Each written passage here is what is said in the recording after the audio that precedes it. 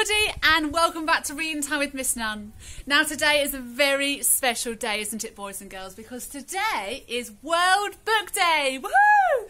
That means everyone around the world, all across the schools, in our country, in countries everywhere, they are celebrating World Book Day, which is when you can look at your favourite books and you can dress up as crazy characters. And in my school, we're decorating a potato into one of our favourite characters. Very strange, I know, was not my idea. Now today I have brought you outside into my garden, but I've brought a very comfy armchair with me today. I know, because boys and girls, where can reading take you? Yes, reading a book can take you anywhere. The adventures that you can go on in a story, you can go anywhere, can't you? You can go to space, you can go to the moon, you can go to Egypt, to Africa. You can go anywhere that you want to in a story, which is why we love reading stories. They take you on adventures.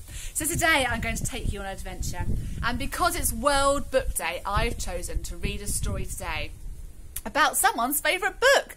This one's called Charlie Cook's Favourite Book. I wonder, what is your favourite book?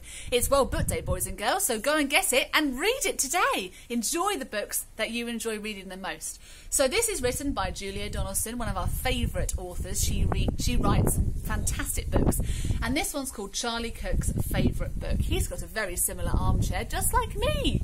I wonder where his story is going to take him on his adventure today. Are you all sitting comfortably in wherever you are, in a comfy chair or in your bed? Once upon a time, there was a boy called Charlie Cook who curled up in a cosy chair to read his favourite book. There he is. I wonder where your favourite place to read a book is. Is it in a cosy chair like Charlie Cook? Or is it in your bed? Is it under the table? About a leaky pirate ship which very nearly sank, and a pirate chief who got the blame and had to walk the plank. The chief swam to an island and went digging with his hook. At last he found a treasure chest, and in it was a book. Ooh. What would you do if you found a treasure chest and in it was a book? You probably weren't expecting a book, were you, inside a treasure chest? I wonder where it's going to take him. Ooh. It's a book about a girl called Goldilocks and 3 indignant berries who cried, "Who's had our porridge? Who's been sitting in our chairs?" They went into the bedroom and Baby Bear said, "Look, she's in my bed, and what is more, she's got my favourite book." Oh, Baby Bear. Clearly Baby Bear needs to learn to share. I hope you're sharing your favourite books with others. I'm sharing my favourite books with you. About Sir Percy Pilkington, there we are, Pilkington, a bold and fearless knight who told the dragon, "Wait, I'm not quite ready for a fight. You must hear this one first." And then his armour clanked and shook as he read aloud a joke he'd found inside his favourite book. Ho ho, hee hee. I wonder what the joke was. Do you know lots of jokes? I don't really like jokes. I don't find them very funny. About Rogina Redalot, a very well-read frog, who jumped upon a lily pad and jumped upon a log, then jumped inside the library which stood beside the brook and went, "Read it, read it, read it," as she jumped upon a book. She wants to read. Do you like reading? I hope you do too. About an oak tree full of birds. Each bird had built a nest, and they had a competition to decide which one was best. They chose an owl to judge it, and the winner was a rook, whose nest was lined with pages from his very favourite book. You can imagine where this story is going to go. We're going to meet all sorts of characters, and it's all going to have something to do with their favourite book. About a girl who saw a flying saucer in the sky.